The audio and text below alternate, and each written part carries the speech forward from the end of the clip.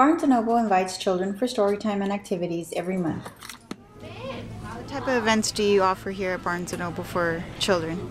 Well, on Saturday mornings, we usually have story time. So we read a book with the kids, and we get them to interact with us. And do an activity afterwards, or most Saturdays we do an activity afterwards, and we try and do it relevant to the book.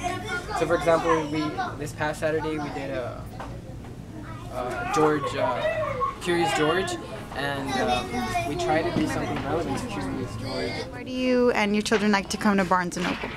Well, we spend a lot of quality time together, and my children love to play here, and we also read several books. I know my oldest one, he read 400 books over the summer.